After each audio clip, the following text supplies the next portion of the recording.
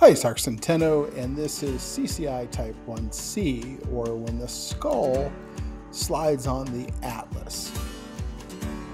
Now, lots of ligaments help stabilize the skull and the atlas: the SAAOL, AAOM, apical, the tectorial membrane, the PAOM, quite a few.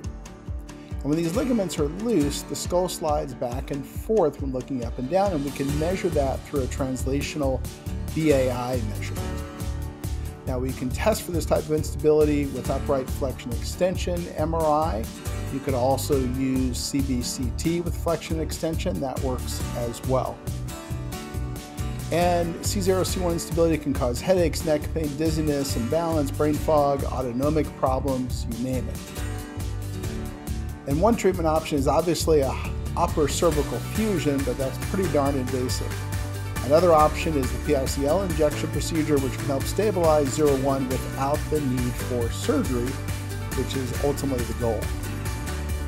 To learn more about CCI, join the discussion at RPICL on Reddit. Lots of questions get answered there.